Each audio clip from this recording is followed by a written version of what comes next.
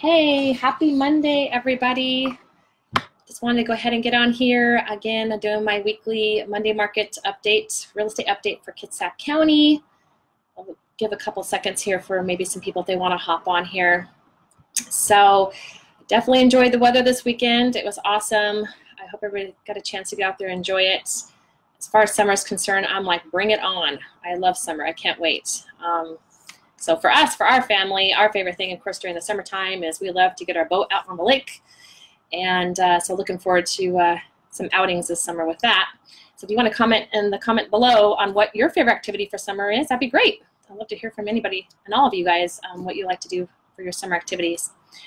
So I'm going to go ahead and get started and just kind of break down some activity that we've seen in the last week in the Kitsap County area. And again, I'm just kind of doing selected cities for Kitsap, kind of giving you guys excuse me, just kind of an overall kind of picture of what's happening in North Kitsap, Central Kitsap, and of course South Kitsap. So I'm going to go ahead and jump right in and kind of share with you again what's happened in the last week. So I'm going to start again with Port Orchard.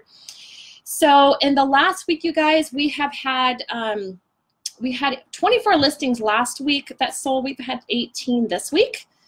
So a little bit of a decrease there. Pending in the last week, we had went from 12 down to 7 this week. And new active listings that came on this week is also down. We have 26 this week, new active listings in Port Orchard, and we're 32 the week before. So Bremerton, let's talk about Bremerton. Bremerton, we are sitting at 15 active listings that have sold in the last 7 days. We've had 8 that have gone pending, so 8 are under contract.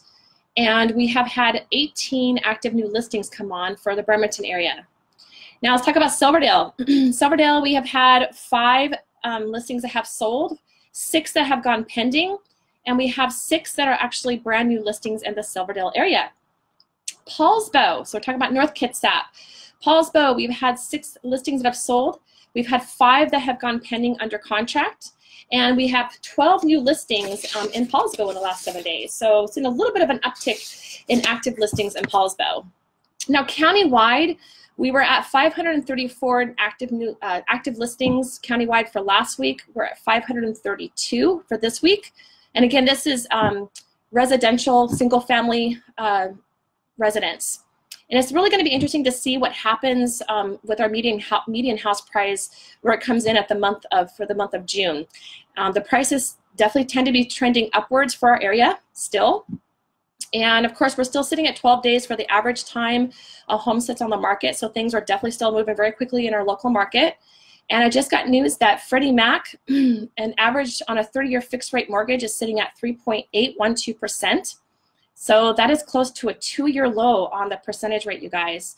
So with that being said, I'm going to say it again. With interest rates being this low, now is a great time to buy. And if you see something that you like, you definitely don't want to sit on it and wait, as things in our local area are still moving, again, very, very quickly.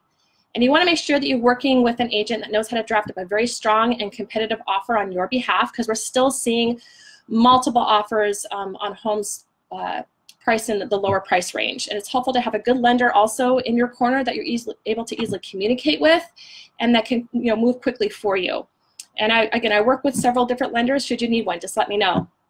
And as I shared with you last week, due to the market that we're in, it's really, really important. I'm going to say this again. It's really, really important that you know exactly what your wants and needs are before you start the home shopping process. Now, I use a system with all of my clients that helps them to easily be able to identify what those are, because wants and needs, you guys, are entirely 2 different things. And when you go shopping for a home, you have to know what you're willing to compromise on and what you're not willing to compromise on. And you also have to be realistic. And my buyers know that they have found the best house for their wants and needs because of the process that I use with every single one of my clients. Now, if you guys would like more information on that, let me know. I'll be happy to share it with you. If you have any questions or you think about buying or selling, reach out to me anytime. I'm here to help. And as always, I'm going to share the link to my Ultimate Buyer's Guide for you guys to download. It has some great content on buying a home. It's an easy read. There's a lot of moving parts when you're buying a home and a lot of people involved. Plus, you don't want to buy what we call a property lemon. My guide helps take the confusion and overwhelm out of the process for you. So, and it could also potentially save you guys thousands of dollars. It's free for you to download. And that's my Monday market update for Kitsap County this week, you guys.